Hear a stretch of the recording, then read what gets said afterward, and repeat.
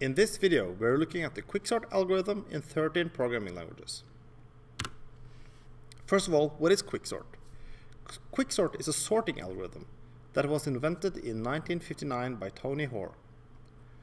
Sorting is to rearrange the elements of a list such that they are in an increasing order.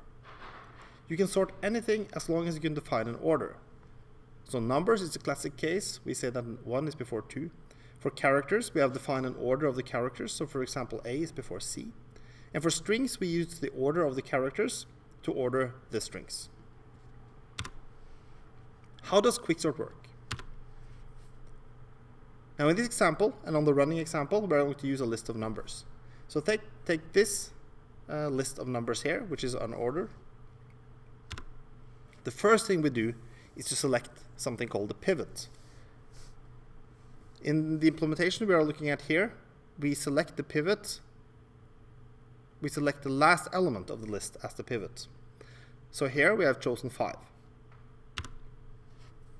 The next thing we do is to place all the numbers that are below the pivot at the beginning of the list. So for example here, if we run through the list, first we have a 1, and then we have another 1, we have a 3, we have a 0, we have a 4, we have a 2, and then finally our pivot 5. Now the last 3 elements of the list are now above the pivot, above 5, 6, 9, and 8. So we have partitioned the list into 2 partitions. We can then call QuickSort again on these 2 partitions or intervals. Now when we call QuickSort on these intervals, this same process will occur again. And this will eventually sort the entire list in place. Now the way we're going to program this algorithm in 13 programming languages is to use only those programming language constructs that are available in the list of 13 programming languages you see here.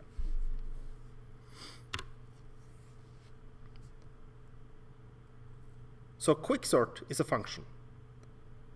And the function takes a list. Now we are going to look at the QuickSort algorithm for numbers. So it takes a list of numbers and it sorts the list in place. Now this uppermost function simply delegates the work to another function that takes 2 bounds, the lower bound and the upper bound.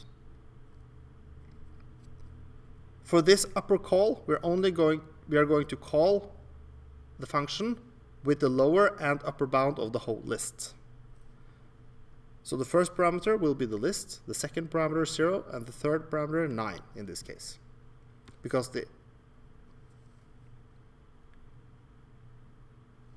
list has 9 elements. So let's look closer at this function. This function first checks if the lower bound is lower than the higher bound. If it is not the case, then there's nothing we can do. The operation does not really make sense. So we call 3 functions inside the if here. The first function is to partition the list, and then to return the pivot. The next 2 functions is to call QuickSort on these 2 partitions. First the lower partition, and then the upper partition. So for a running example here, the pivot position is 6, so the intervals become 0 to 5 and 6 to 9, and the result of running the entire function here is the sorted list, of course. Now this is the implementation of the partition function.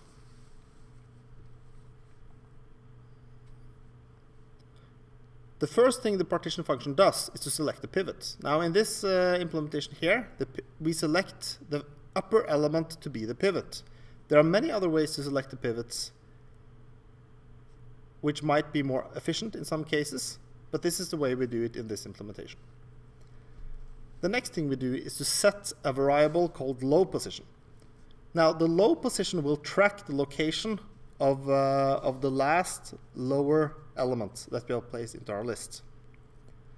So we start out at the bottom of the list. In this example here, the bottom of the list is simply element 0.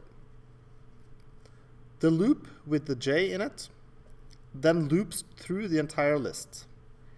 if the element at position j is lower than the pivot, then we place this element at a low position variable, and we increase the low position variable by 1. So this loop will place all the elements that are lower than the pivot on the lower end of the list, and the rest of the list will be elements with a higher number than the pivot. Now the last function we need to complete this is a function that swaps the elements of the number array.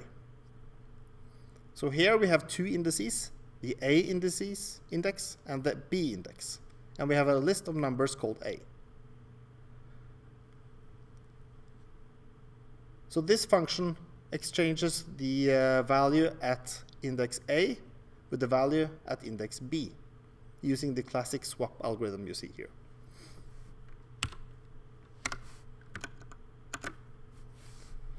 So here we have the function again, and we can see our running example here. Here is the unordered list on the left side, and the ordered list is on the right side.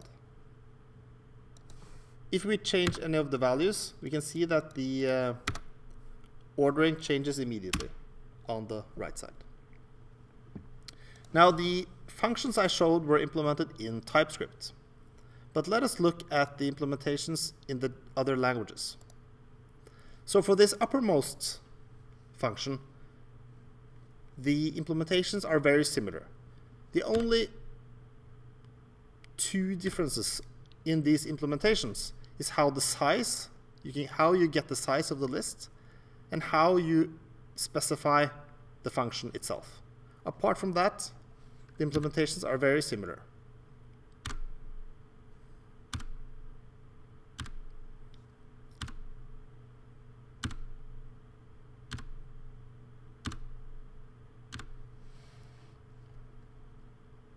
Let's now look into this function.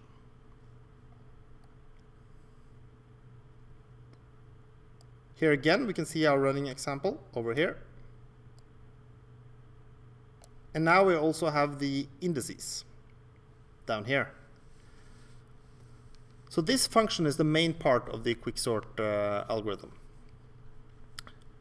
It first performs the partition here, and then it performs QuickSort on the two partitions here.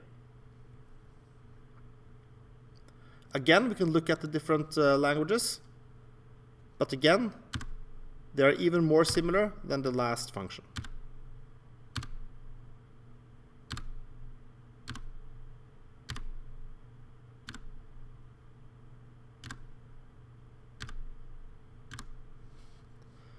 So let's now look at the partition function.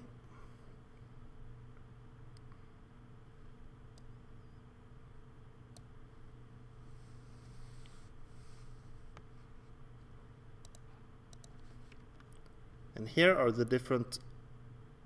implementations in the different languages.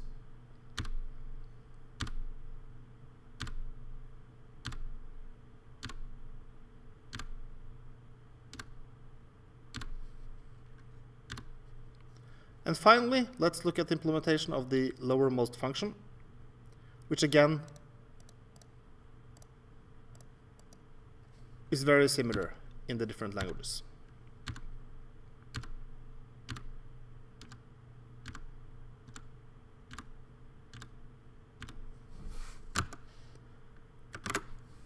I'll post a link to this website below the video.